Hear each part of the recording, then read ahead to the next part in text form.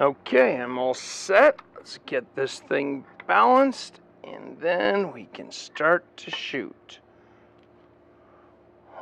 What the heck? I don't have any more. What am I gonna do?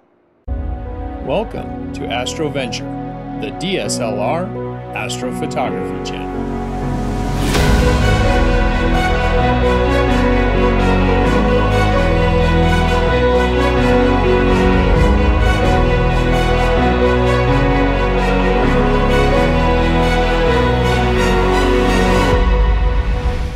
Hey there, Astro Ventures, welcome back. If you're new to this astrophotography channel, my name is George, and this is the astrophotography channel for DSLR and mirrorless camera bodies, combined with the lenses we already own and a simple star tracker like the SkyGuider Pro or the Star Adventurer. Now, one of the challenges that we run into is having to balance our setup. However, there is a specific weight limit not to exceed 11 pounds, and functionally you really don't want to go past 8 or 9 pounds. And as you saw, in trying to balance this, it just doesn't work. And this is using a standard crop-bodied camera with a Tamron 150 to 600 millimeter lens, which is quite popular. And as you can see, I just don't have enough weight. One of the solutions is that people add more weight, and I'm going to tell you, that's not the way to go. So let's see what we can do.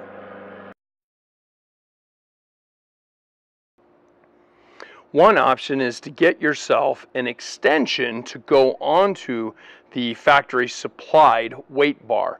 This one here cost me about 20 bucks. It comes from William Optics. It absolutely takes care of the solution, and by extending the weight out further, it will balance this out. The challenge that you have in doing this, though, is that you're making your overall setup bigger. So let's take a look. What else might we do? In this particular option, which is actually my favorite, and I think it's the best idea, is on your bracket. And originally I had the factory weights coming off and I had the camera mounted up top. This little cup is actually removable. There's 4 Allen wrenches. You can unscrew this, and then this cup can actually be moved to this side. Now, by remounting it to the top and then attaching it, you'll notice that we are now extending out how far out the weight bar is actually extending from the mount. And although we're only talking about a change of about an inch, inch and a half, that's enough to create enough leverage that now your system will balance. So here we go. We just moved the cup to the top position, and let's put this all back together now. Now, I do want to point out, now that we flip this around, this little screw at times will interfere with you rotating your camera lens around, and it's not a big deal. It just means that you have to dismount from the cup, move past the screw, and then reattach, okay? But anyway, there we go. We've put that back on. Let's go ahead and put the weight bar back on.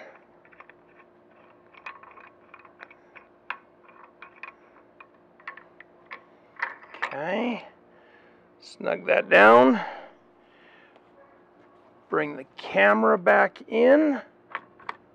Put it on here. Okay, loosen the clutch.